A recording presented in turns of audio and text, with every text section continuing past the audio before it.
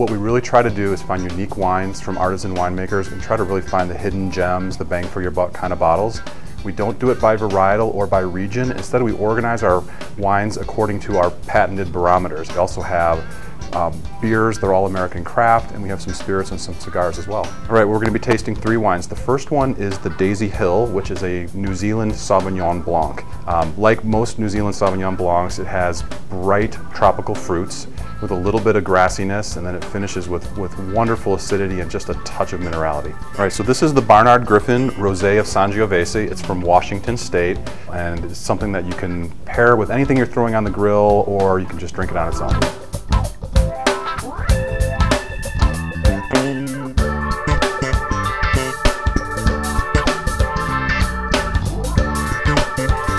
So our third wine is the Cliff Family Climber Red. It's going to have jammy fruits, blackberries, plums, with a nice peppery spice kick at the finish.